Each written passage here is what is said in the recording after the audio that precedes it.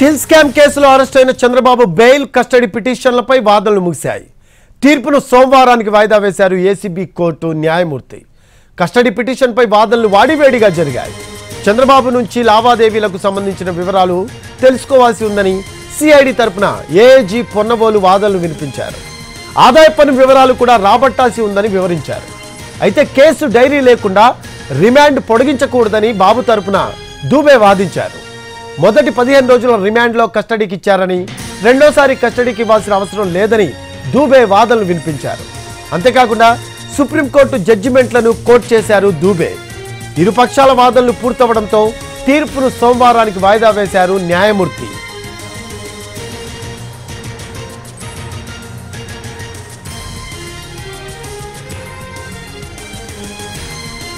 Application for bail as well as the application for the police custody of Mr. Chandrababu Naidu were listed for the final arguments. Both the parties have concluded their argument. Now the Honorable Court is been pleased to keep the matter for 9th October Monday for pronouncement of the judgment on both the applications. During the course of the argument, it was argued on behalf of Mr. Chandrababu Naidu that the allegation of the transfer of the money in the party fund by the prosecuting agency is unfounded. The amount is duly accounted, audited, return has been filed before the Election Commission of India. Income tax return has already been filed. The documents were already downloaded by the investigating agency on 6th April 2023. They have not done anything. They have taken the false ground for seeking the police custody. Secondly, the police custody cannot be granted after the expiry of the first 15 days. They had not moved any application for the extension of the 15 days before the expiry of the 15 days.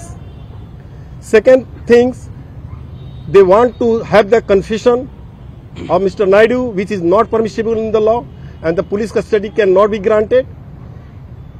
The bail application, we have argued that as many as 13 accused persons have been granted either the regular bail or the anticipatory bail. The main persons have already been granted the bail. So we also entitled for the parity of the bail by this court. They have already made the statement in the High Court while the hearing of the other co-accused persons. In January 2022, they are the verge of the completion of the investigation. Despite giving the statement in 2022 January, they had not concluded the investigation. They suddenly woke up in September 2023. They added my client Mr. Chandrababu Naidu as a co-accused on 8th without giving him the opportunity to approach the court of law.